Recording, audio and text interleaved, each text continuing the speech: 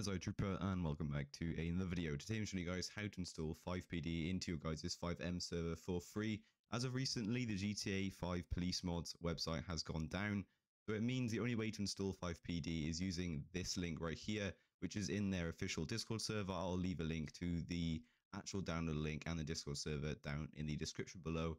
Whenever you are installing Fivepd and up until their new website is done, then make sure you're only installing it from this website, because obviously some people can put some malicious files in, but from this exact website everything is safe.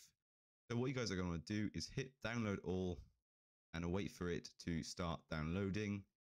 Then once it is done downloading, open it on up and go inside the Fivepd folder, and you should be able to see here there is a bunch of folders and files, but we don't need to worry about that for now. Literally all we're going to need to do is take this folder and put it into our Fivem server. So to do so, open up your file explorer and find your Fivem server directory.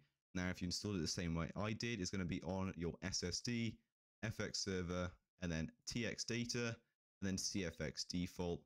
Go into resources, and this is where we're going to put our Fivepd. Now you can put it in a Fivepd subfolder. I usually just put Fivepd in on a folder on its own under my resources, then I'll make a subfolder for my plugins, etc. But for the plugins, I'll show you guys how to install that in a separate video. So showing you guys how to do that will come later on. But I 100% recommend hopping in on Fivepd first and learning how to play it first before you actually install any mods to it, because sometimes some mods can go wrong, but all you got to do is delete them beforehand. So just make sure you guys actually learn Fivepd before you put any mods into it. All you guys want to do is grab your Fivepd folder and drag and drop it into your resources.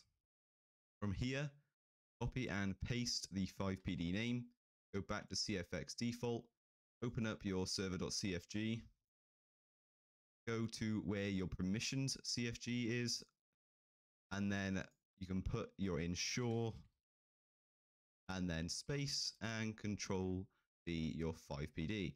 Now for the sake, because you have to start up a few Fivepd mods if you do add them in, for the sake of this, I'm going to section it off like we have in all the other videos, and I'm going to call it Fivepd. If you guys didn't know, whenever you have double hashtags in front of a word, it basically makes it so your script will ignore it, and you can just label things. So you can organize it perfectly. You can see that when you have your Fivepd installed from default, they already do it anyway. But you just do it for the sake of keeping your server clean. And if you do have admins in the future, maybe your server becomes really successful and you need admins to manage it for you, then they know what you've done in the past. But hit save from here. Now if you go into your resources folder and back into Fivepd, it works pretty much the same as LSPDFR, the way it works if you guys have played that before. To install your callouts, you put them in here. You guys can already see there's quite a few callouts already installed. And then for your computer, you can modify everything in here. And some of it does work off HTML and different scripts to what LSPDFR usually works off. And this is JSON files and SQL files, etc. You really don't need to worry about that. If you guys do want to configure the basic settings of Fivepd, then you can do so just under the config file, and you should be able to find all of these different configs for pretty much everything going in the game. If you do want to change key bindings, you can just do that in your Fivem server anyway. You don't actually have to do anything in your config settings. They should give you the option in the GTA 5 menu. Once you guys installed Fivepd and you have ensured it on your permissions.cfg, now all we're going to need to do is start up our server, and we'll hop in game and I'll show you guys just briefly how to use it. So once you guys are in game, you should be able to see that, like LSPDFR, all of the police stations are now highlighted on your map. So what you guys are going to want to do is hit F11, and that should open up your base duty menu for Fivepd. You can then go on duty, and then I recommend teleporting to a police station of your choice. I'm going to go to Mission Row because that's the police station everybody knows and loves. Once you guys are here, you can spawn in your loadouts here too. There's quite a few loadouts. You can have loadout 1, 2, or 3, and then you can also refill your health and armor. Here you can spawn in your police vehicles. You can configure the police vehicles you have access to. Different ranks will have different access to different vehicles, so it's pretty self-explanatory, and it just adds that layer of realism. And if you guys spawn in a vehicle, for example, we'll spawn in this. Once you guys have spawned it in, if you guys hit B, you guys should be able to see you can open up your police database. Now, I believe the default admin code is literally just admin. And you guys go, and you can create a new department. So we can call this department LSPD, and well, we'll call it Los Santos Police Department.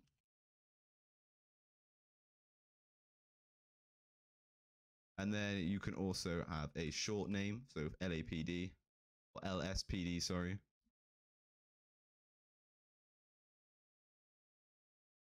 And you can have a department icon, which is literally just grabbing a URL off the internet and pasting it in. Same for the background and same for the computer wallpaper. And here you can set your max members. So we'll just do 100. And you can change your radius. You can use your current radius as the center of the department area. And you can set it to how far you want it to spread. So I'm just going to do 8. And then this is your call sign format. So for letters, numbers, it tells you how to put it in. So if you wanted to have 2K23, you would do a number, so N, and then you would do a letter K, and then you would do a number, so 2K23, and then you can join it. And here you can search for any PEDs you pull over. It doesn't have to work with online players. It can be PEDs too.